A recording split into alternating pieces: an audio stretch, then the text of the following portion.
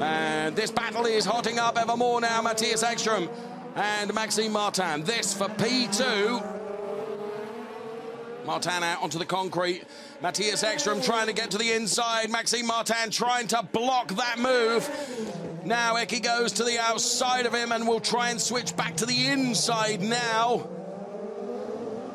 And this is where Mattias Ekström will set up an overtake going into turn number 1 potentially. He's got the pace now.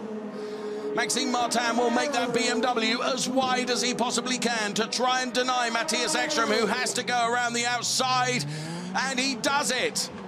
Lap after lap, but the switchback is coming from Maxime Martin.